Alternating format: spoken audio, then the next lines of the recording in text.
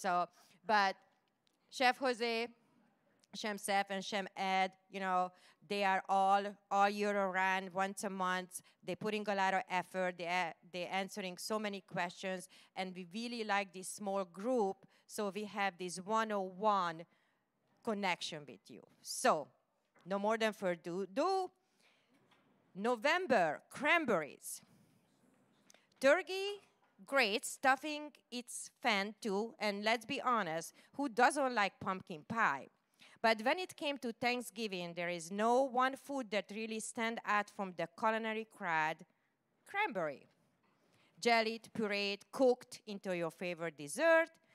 These crimson-colored goodies are as much a part of the annual holiday and family get-together, just like the leftover turkey.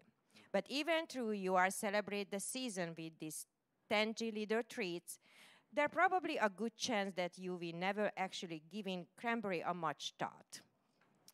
That's all about to change right now. However, as we give you a crash course on cranberry content, from fun fact to incredible health benefit, here are 9 things you do not know about the brilliant berries.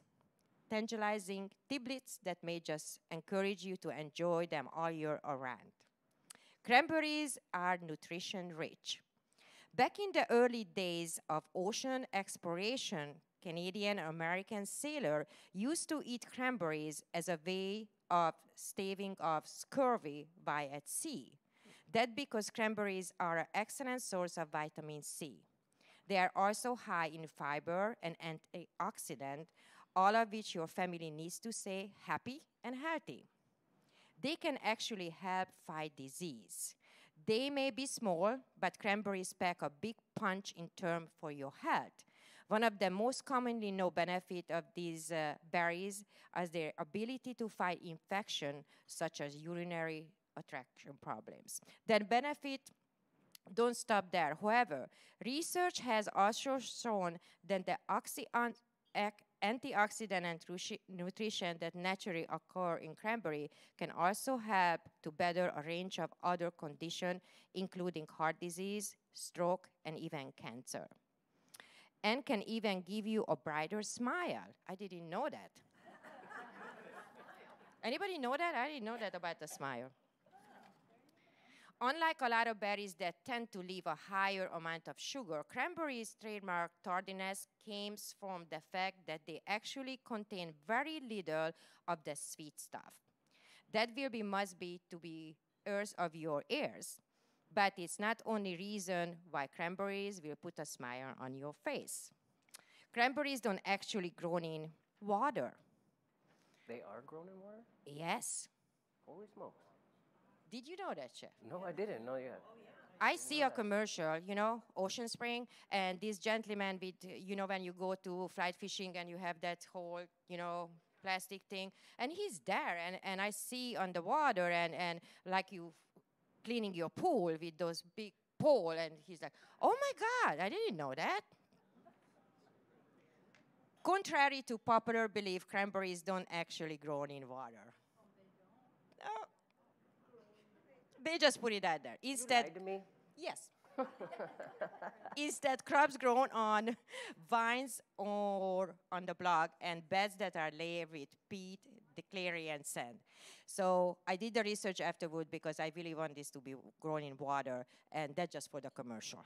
And they were just washing it. Damn it. Hang on a minute. We heard you cry. What about those pictures we seen? The thousands of berries are floating in the water. Well, those are a result of farmers flooding their block, which they do twice a year. I didn't know that either. The first flooding takes place each December to protect dormant plants from severe winter weather. The second takes place following October, when the farmer food the bugs to release, then the harvest ripe berries from the vine. That is known as the wet harvest. So I learned a lot about this. I didn't know. Bunting berries. The reason why farmers are able to wet harvest their cranberry crops is that the berries are actually filled with a small pocket of air. This pocket ensures the berries float, but they also make the fruit bunt, which ineffectively crowd pleaser some Thanksgiving dinner. They can be really tough to grow. Tough, they are native to North America, and millions of cranberries are farmed every year. These vibrant berries are actually quite difficult to grow. Not only do the finicky plants need acid soil and plenty of fresh water, but they also require a long winter break. In fact, cranberry vine leave dormant for months and end during colder period, which is why cranberry season is limited just for 3 months from October and December. You up, chef? Wow, that's awesome. You had me at the water thing, you know. I thought I was like, hey, wow. I was so excited. I was ruining for that water thing, but we know why. We know why. Twice actually, the farmers they putting all those cranberries in water, so it's a specific way. And I'm surprised that it's very difficult to grow and inexpensive. Because usually when something difficult to grow, usually you have to pay a hefty price, but that's not the case. Chef. Awesome.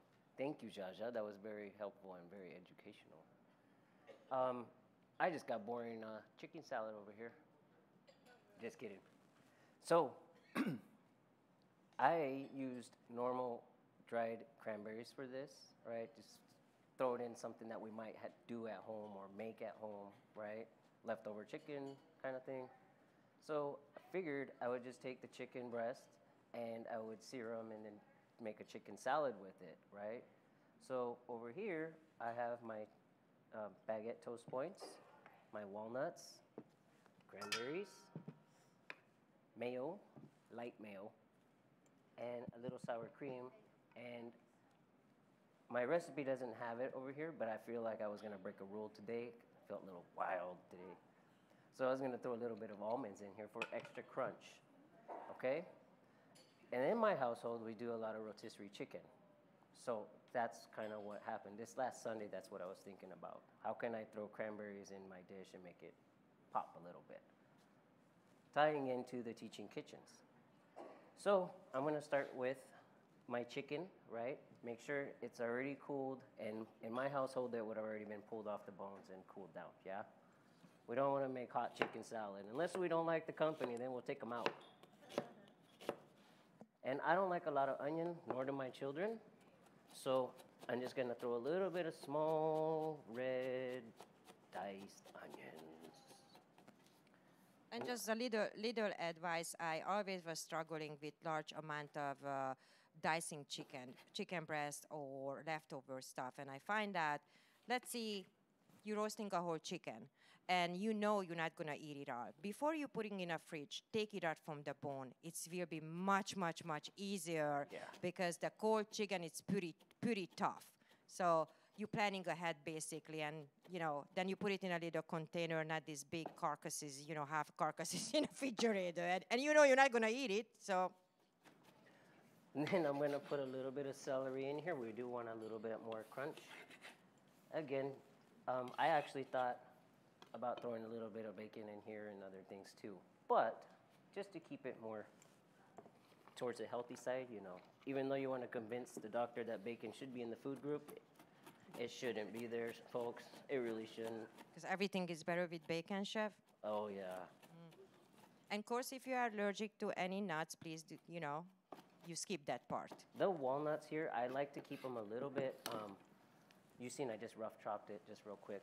Otherwise, I would say throw it into a RoboCoupe or a food processor, but you don't want to lose it into your salad. You don't want to have sawdust in there. And another thing too, that's another reason why I pull the chicken or dice the chicken, because you don't want to have sawdust chicken salad either, right? Walnuts and our wonderful craisins, cranberries, right? And the almonds. I toasted these almonds. And then the sour cream. So why are you putting sour cream and mayo? What is your reasoning, chef? Why? To have it more creamier and body. And what I was gonna say, in this recipe over here, I have 2 ounces and 2 ounces of mayo because it's really more about the person, right? I chose to use light mayo because I was gonna put sour cream in it also, right? Extra fat. It's up to the person. If you don't want to have the sour cream, don't have the sour cream. If you would rather just use a regular mayo and go from there, you to each liking. What is that one where it's kind of like a mayo whip? Whip. Something whip? Yep. Yeah, that. I Yeah. don't know what it's called, but And I think too, it's like yeah, you- cream whip. yeah. Miracle whip. Yeah. Miracle whip. You could use that too, even if you Or want. yogurt, plain yogurt. So if you counting your calories, so full mayo, you cut the mayo half and half, 50-50, or you can have just plain yogurt. And Yeah. then you make it much, less calories in it. So this was, I was thinking about putting on a crostini and all this and that, and then it's like, you know what? What's wrong with just putting this on like a mixed green salad and some cucumbers or something like that? If it's leftovers once for I don't know, like a pick-me-up snack, why can't I have it for a lunch, right? Just put up a dollop on it. That's what I actually ate on last Sunday. That's why I was thinking about it. And then, of course, like I told you folks, in my house we have a lot of avocado. So if I put this on top of a roll, and then I put my bacon or some avocado, that would really take it to a different thing, right? Maybe did that, put it on a griddle, chips, bang, call it a dish. You can have your celery. You can cut the celery in little stick, and where the celery they have the little, and then you just put that in there. And it's so weird. I don't know, chef, but I like the combination of cranberry and chicken, but I never put raisin in it. Right. None of our recipes is actually in culinary wise. None of the chef thinking, put that. And I think because raisin is very sweet, too sweet. But funny, we can put grapes in it too. So you can put, Grapes, apples. Apples. So that can be your base, and you can add so many things to it, actually. I actually tried, I told you, I'm very open, I'm very honest with you folks. And like I told you last month that I don't like oatmeal. Well, guess who got talked into eating overnight oats again? And I finally kicked it up again. So I put walnuts, and I put banana slice, and then I put cranberries in it, and I just let it do its business. Next day, I told Sissy, hey, it's breakfast. You got to try it. So she went first, and then she's like, Dad, this is great. Same recipe as before. I just added those in. I snuck in cranberries. It's really good.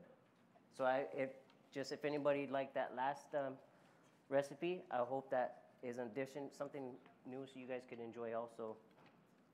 Antioxidant is very, very important for us. And now you're learning is not just one thing, okay, I'm drinking this or I'm eating that. So all through the week, if you are introducing different items in your diet, this is gonna help. So like cranberries, antioxidant. And I'm gonna tell you, every female should have 1 ounce dark chocolate every day, because dark chocolate have a lot of antioxidant too. That's awesome. That's a fun fact. I didn't know that one. Yeah. How you like the chicken? Is it delicious? That's awesome.